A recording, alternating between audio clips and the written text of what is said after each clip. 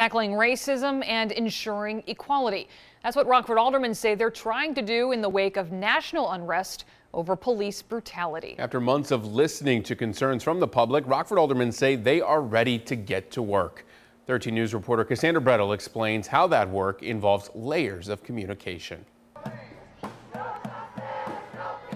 For months, protests against racism and police brutality have raged on in Rockford ever since the death of George Floyd in Minneapolis. The repeated calls for justice have the attention of the Rockford aldermen.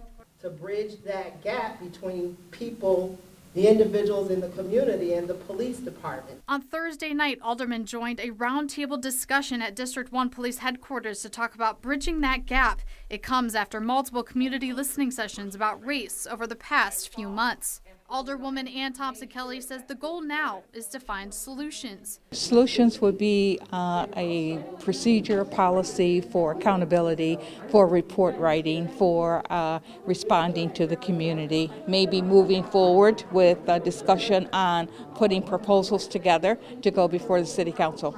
But a panelist at this roundtable talk, Janessa Wilkins, says racism isn't going away and city ordinances are not going to solve problems in the long term. Her grassroots organization, Homestart, is focusing on communication with residents. Because once we plant these seeds and we combat all this hate that's going on with love and like I said, be able to articulate these feelings in a healthy manner, it makes it easier for the generations coming up.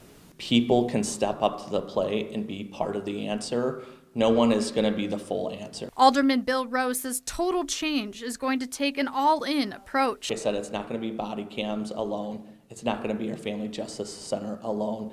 It's going to be bringing all these things together, working across government lines. But while everyone here says that they have the same goal to bring equality to everyone in Rockford, the way we get there could be a long and winding road. For your 13 Weather Authority, Cassandra Brettel, 13 News. So what happens next? There are 2 more rounds of table talks between aldermen this month, but there's no concrete plan on what to do once those talks are over.